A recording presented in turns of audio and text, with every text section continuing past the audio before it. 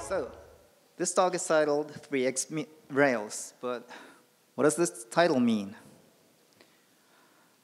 This talk is about speeding up Rails framework, but I'm so sorry I kind of failed to bring something like, hi guys, I brought a magical patch that makes Ruby on Rails 3 times faster, so let's just merge this and release Rails 15 now.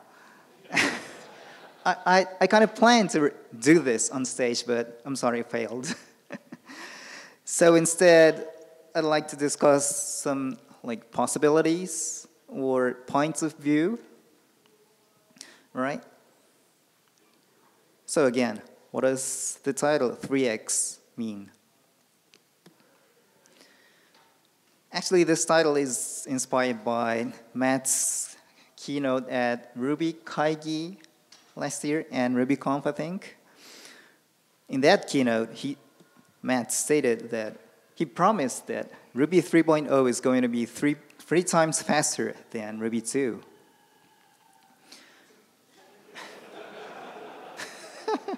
What's happening?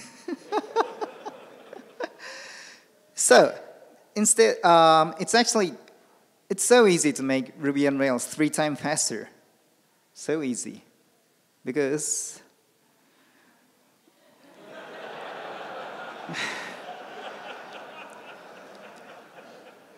everything we need to do is just don't make no more performance regression in the Rails side and wait for Ruby 3.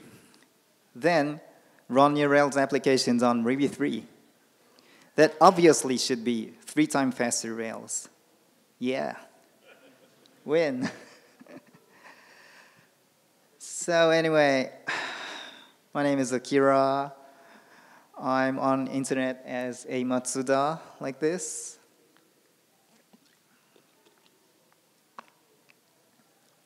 I work on some open source projects like Ruby language and Rails framework.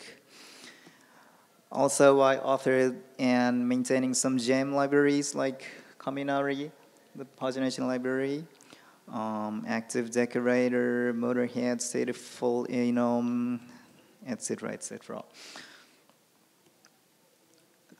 And I run a local Ruby user group called asakusa.rb in Tokyo. Asakusa.rb was established in, I think, 2008.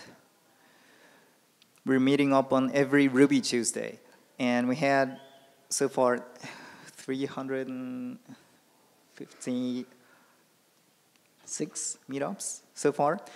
So we have so many Ruby core committers in our members, like more than 30 people. And we had attendees from about 20 different countries from all over the world.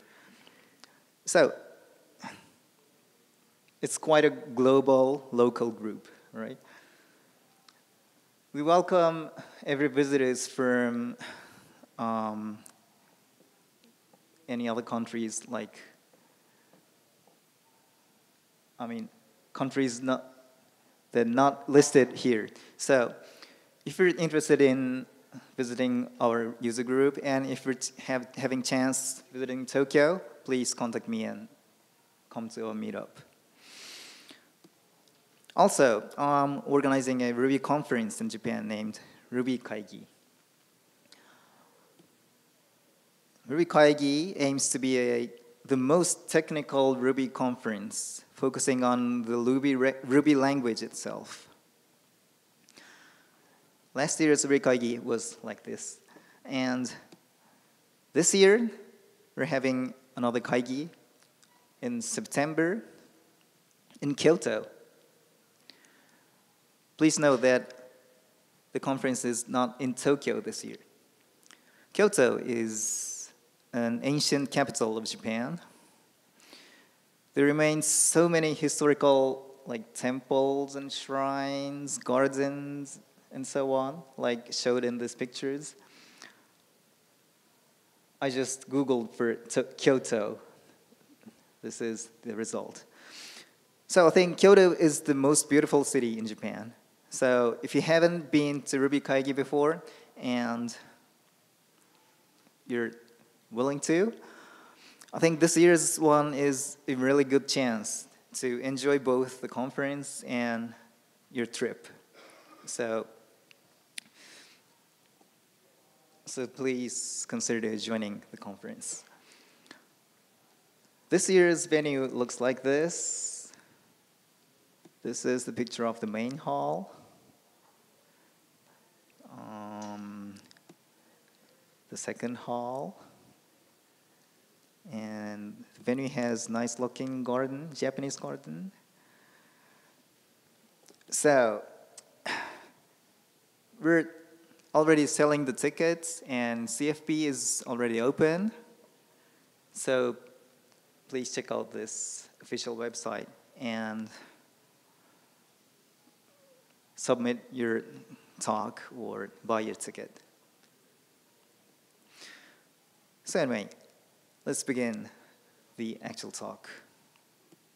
As I told you, this talk is about speeding up the Rails framework, not your Rails application.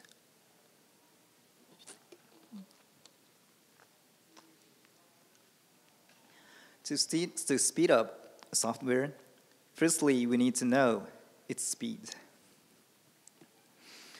And in order to measure the speed,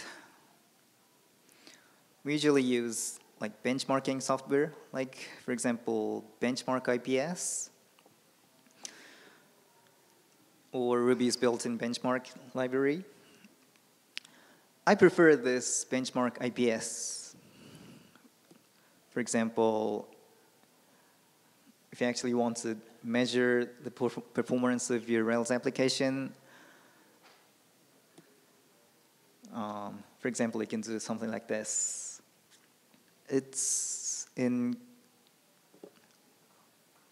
I made a monkey patching Rails application.call, and we run benchmark IPS. It actually kind of runs the request like 100 times.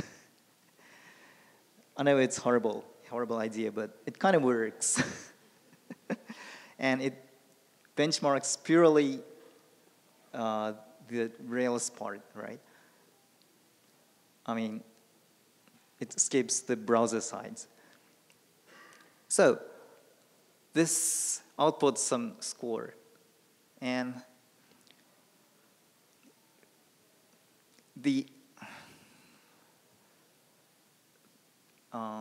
so how can we improve the score? That's the topic of today's talk. My first trial is, of course, Ruby GC, because everyone knows that Ruby GC is so slow. Okay. I believe it just like stopping GC will improve our performance like 30%. So let's do this first. To observe the GC, we have GC stat in the core library, and we have GC tracer, which is made by Koichi. So for example, adding GC stat calls to the previous module, it shows something like this. Like it iterates 45 times in 5 seconds. And it outputs some like GC stat result. It shows that it's surely GC is happening there like 50 times, right? So let's stop this. Like GC disable. Then run the benchmark again.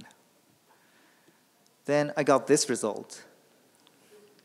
50 iterations per 5 seconds. So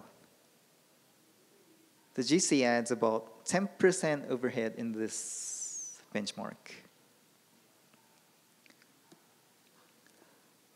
I think because Ruby GC is improving recently, like this. We had so many improvements on GC module. So GC is actually no more 30% overhead. It's like just about 10% overhead. Which is, I think, not a big deal. It's acceptable, in my opinion. So I'd like to thank Koichi for doing this amazing work. Keep on doing this amazing work. And also thank you, Heroku, for supporting his activity.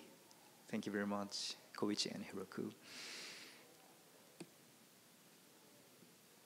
By the way, let me now talk a little bit more about Ruby 2.3 new feature, somewhat concerning to the garbage collection, about strings. Strings in Rails used to be a big concern of the community. And there actually was a trend like sending a pull request with .freeze, .freeze, .freeze, .freeze in Rails, and shows some micro benchmark which aims to make Rails faster.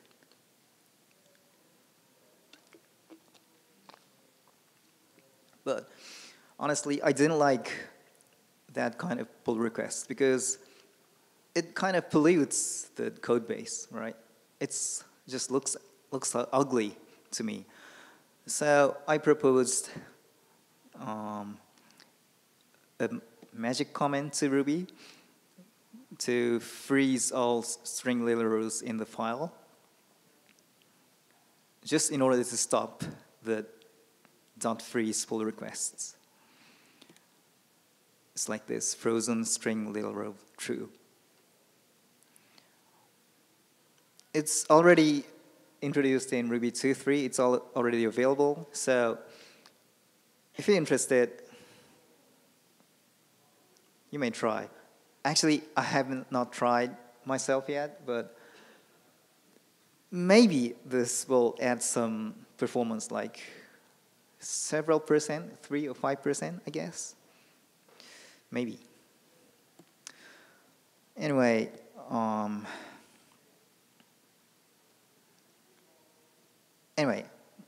let's stop caring about these strings now. It's already solved problem, I think. And another Ruby myth is Ruby is slow because it's a scripting language. We have to parse and compile every time. So it's slower than compiled language. Is it true? I think it is true, but Ruby 2.3 has new feature that you can pre-compile Ruby code into a binary, and you can load the binary. I'm not going to talk about this in detail because it's going to be described by Koichi, the implementer himself. So don't miss Koichi's talk tomorrow about this.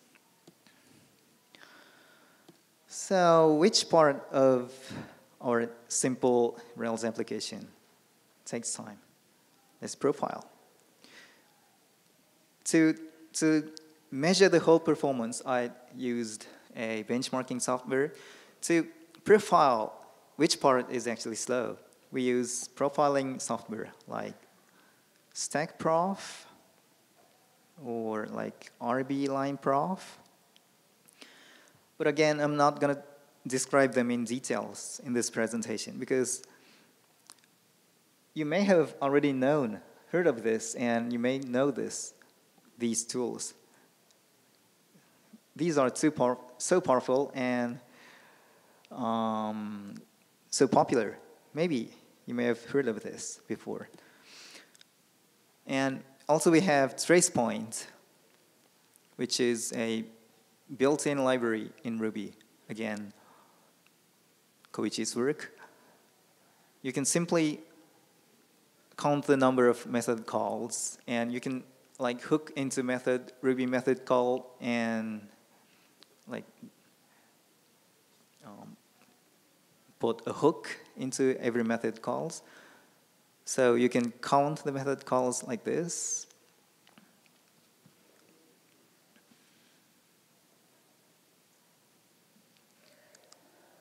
Like this is a sample example rack middleware that counts every method call happening inside that rack middleware stack. So with this middleware, I get this output from my scaffolded Rails application. The most happening method call is save buffer HTML save and HTML save, escape HTML,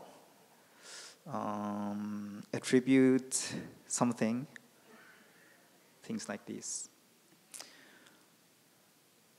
However, these are just theories, and I'm sorry, I'm going to talk something different today through my experience. And I know some like weird parts of Rails, weak parts of Rails, slow parts of Rails.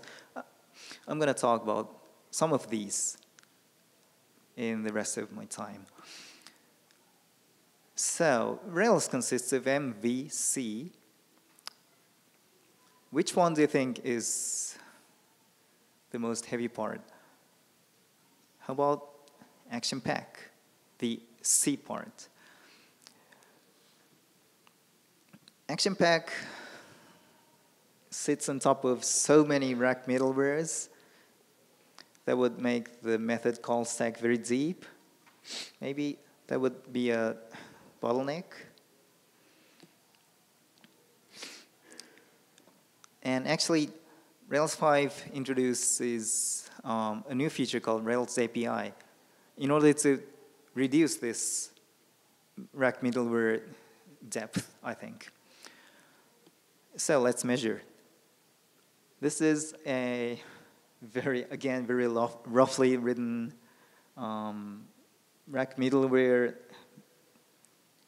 like benchmarking tool.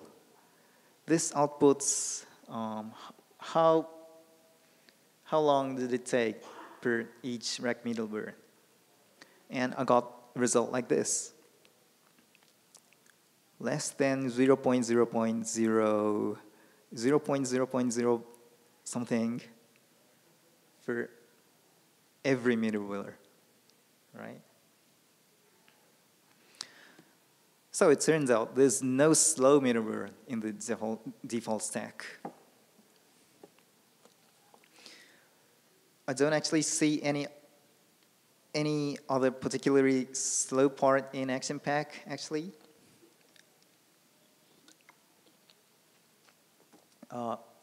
Besides routes, resolution, and URL hoppers, which I'm not going to talk about today. So let's leave Action Pack. And let's see this list again. There are some like safe buffer things and escape HTML things, which is obviously Action View. Action View actually has some performance problems. I know that.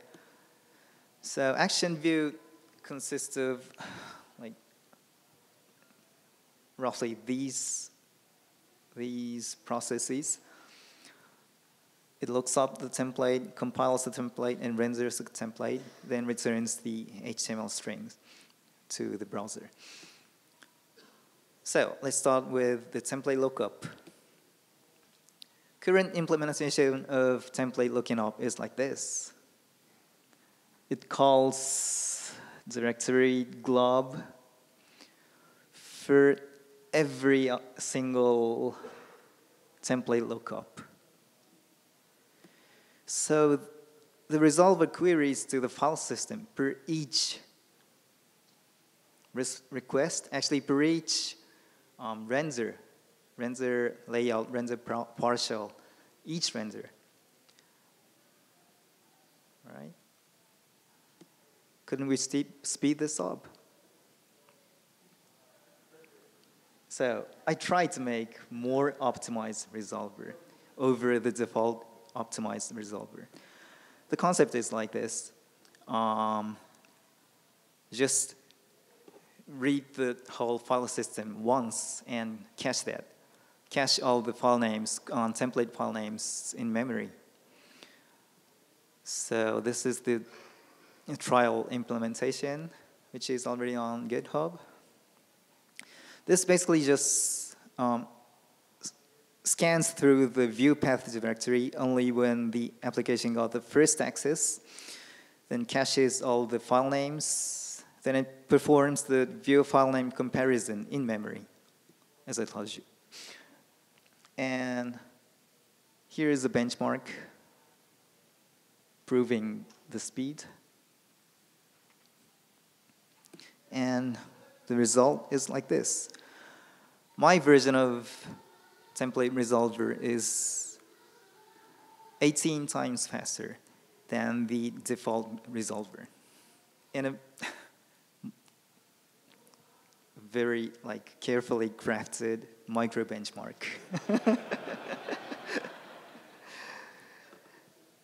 So another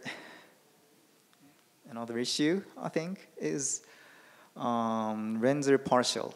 Render partial is basically slow because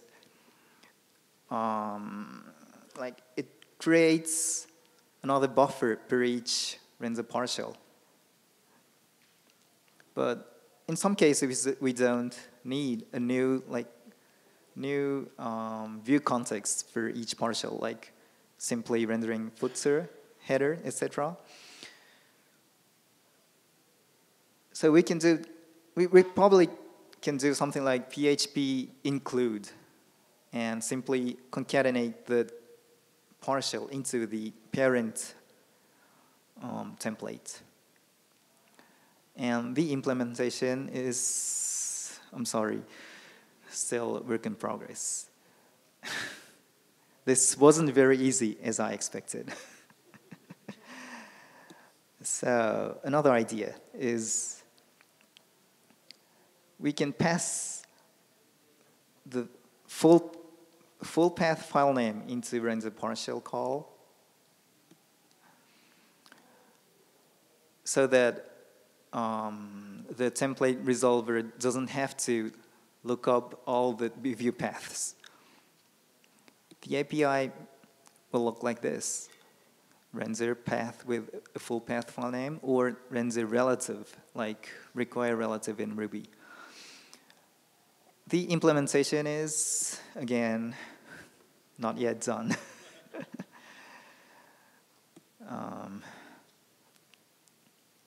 Another idea about rendering is render parallel. So we can parallelize render collection. So if you have 100 collection, maybe we can make the render collection 100 times faster with using threads, right? I actually tried this, but I saw too many connections error from active record. It's obvious.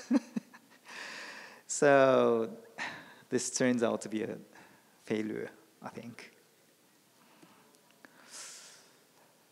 Another render method is render remote, which performs rendering via Ajax, particularly for a very heavy partial. Here's an implementation, which I did like 2-3 years ago. I found a repository. I looked at the repository like yesterday, but I forgot what does the name mean. Anyway, the API is like this, very simple. Add remote true to your render call. Then this would perform the render partial call through the AJAX. It kind of already works. I'm sorry, but I'm not using it. So,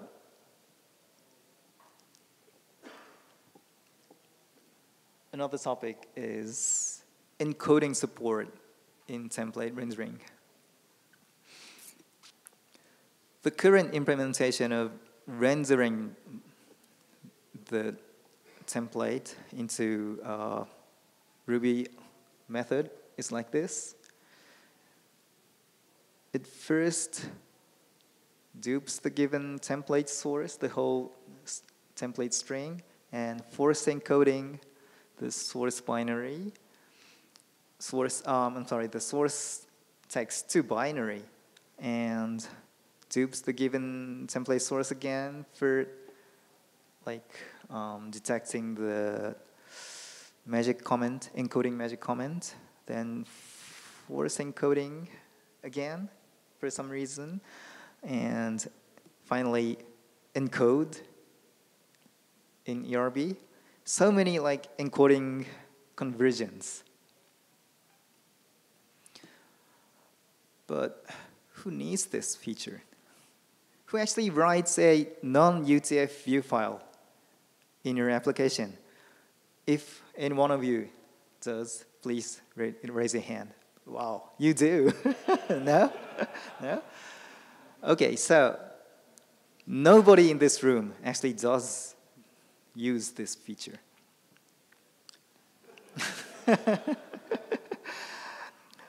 Actually, sorry?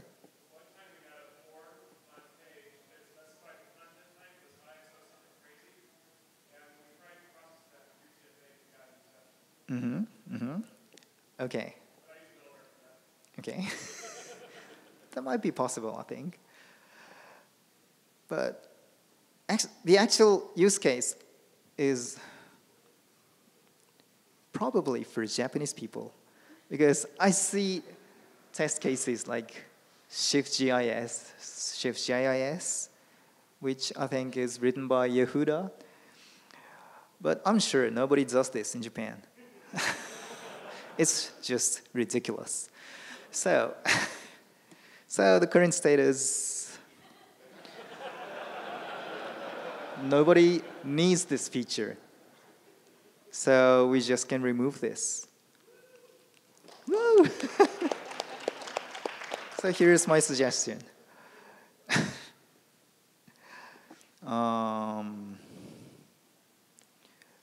Let's do this.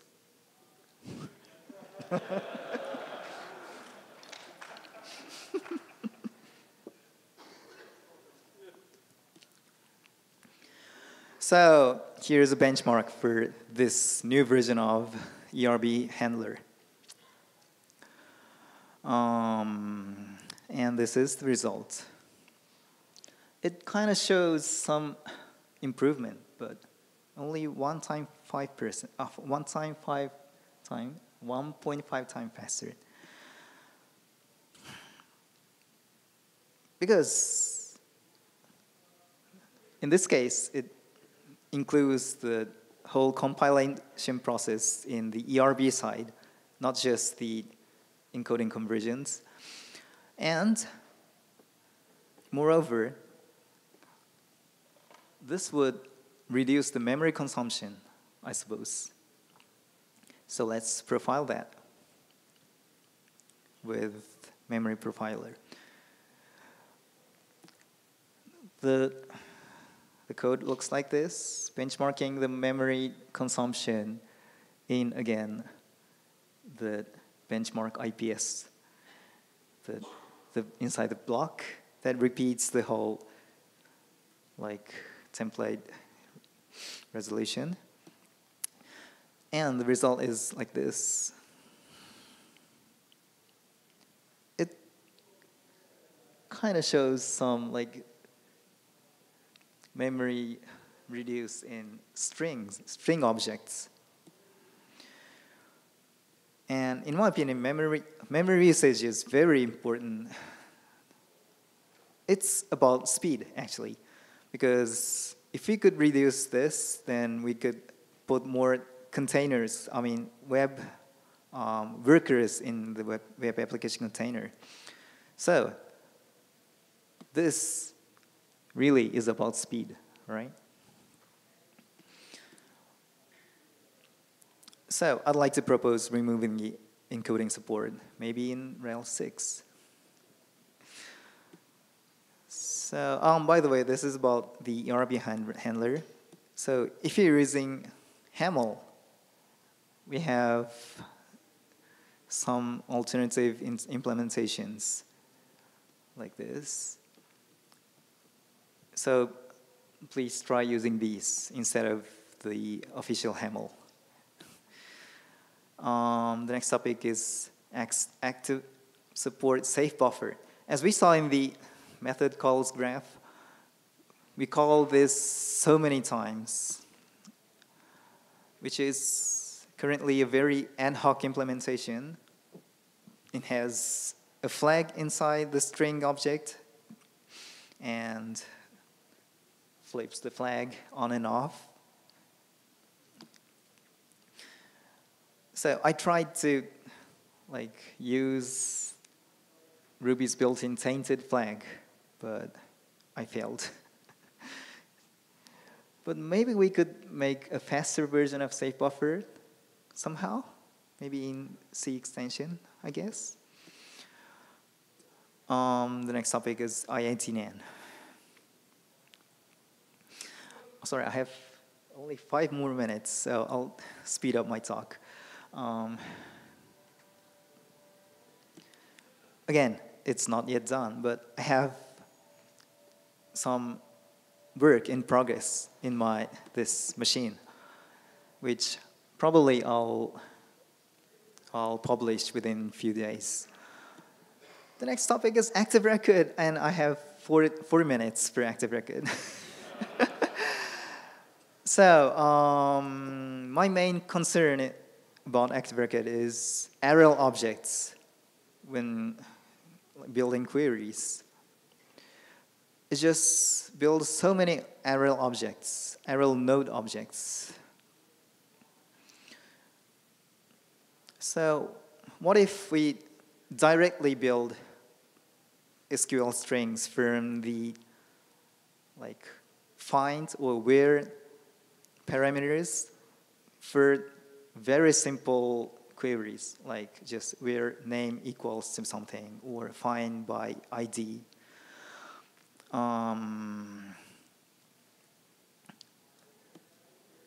It's still not published, but it's almost working.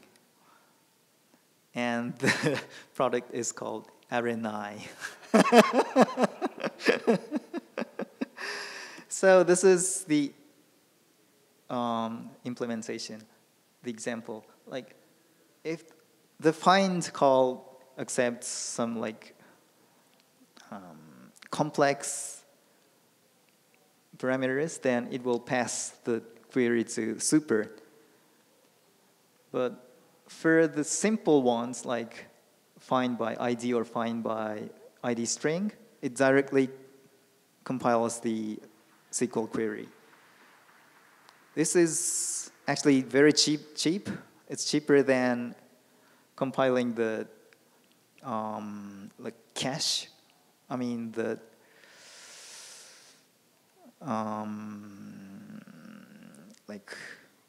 ARL node cache for what's that? What's the name? Adequate record.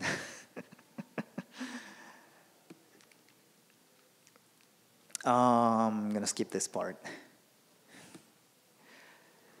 So my next topic is model present. My advice about model present is never hit model present, because it causes massive method calls inside. If you call, for example, current user present, how many method calls will occur? So this is the answer. I see 85 method calls just for user.present, which is ridiculous. So I suggested a patch fixing this situation, but this was turned down because the Rails core team expects you not to do this. So please don't call present method on your active record model, or put something like this in your application.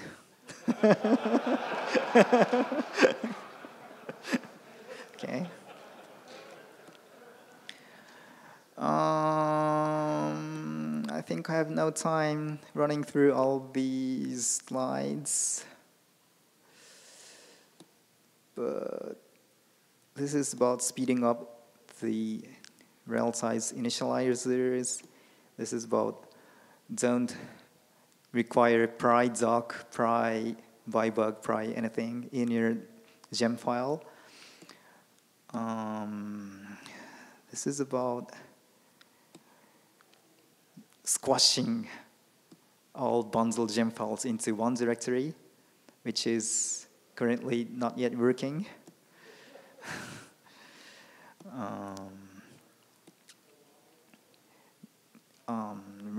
Using require relative instead of required, which didn't show any significant speed improvement. Like detecting autoload, which causes some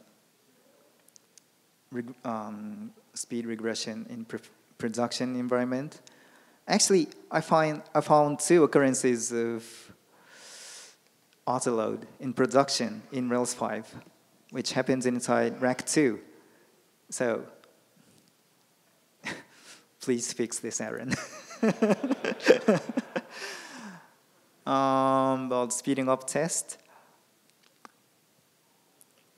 Previously, our application took 1 minute on Circle CI just for like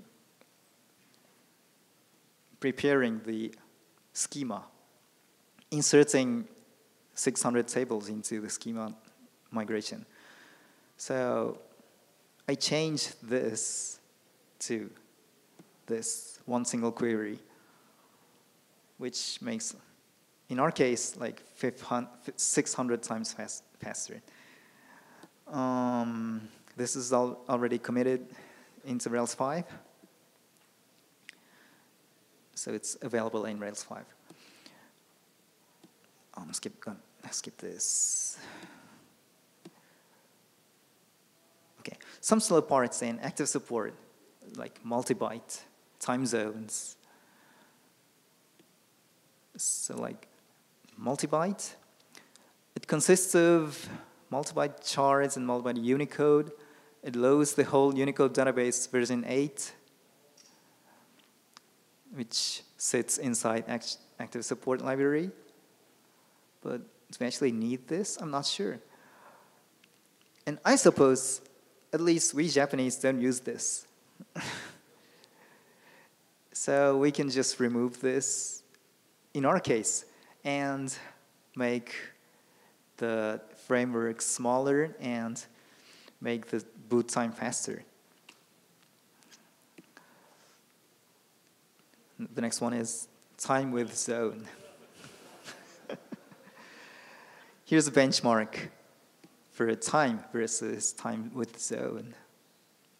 The result is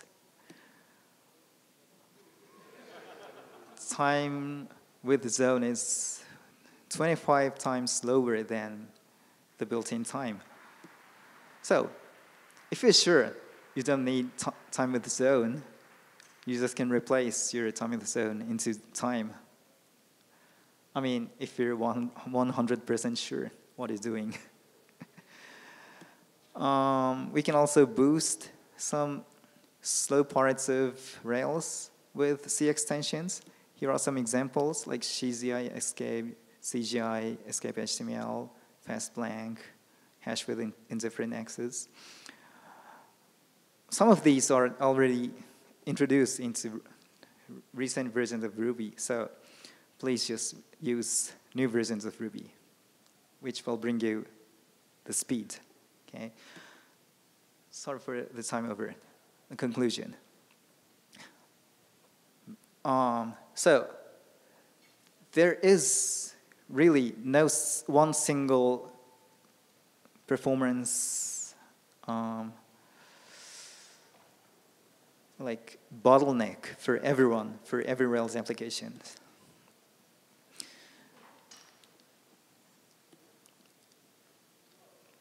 Some apps might have 1,000 models, some apps might have 3,000 lines of Rails RB, and the bottlenecks will change. So, in my opinion, Rails is a makase, which is nice, but in some cases, we want to customize certain points of Rails framework.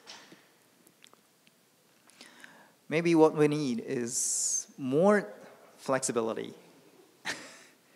like MERB used to have. So there remains so many like slow parts in Rails, and there can be more like alternatives to these parts of Rails. So I would suggest to like make Rails more flexible, to be like MERB a little bit, and I hope everyone here to reveal your hack and bring more like modularity, diversity into the Rails community. Okay, thank you very much.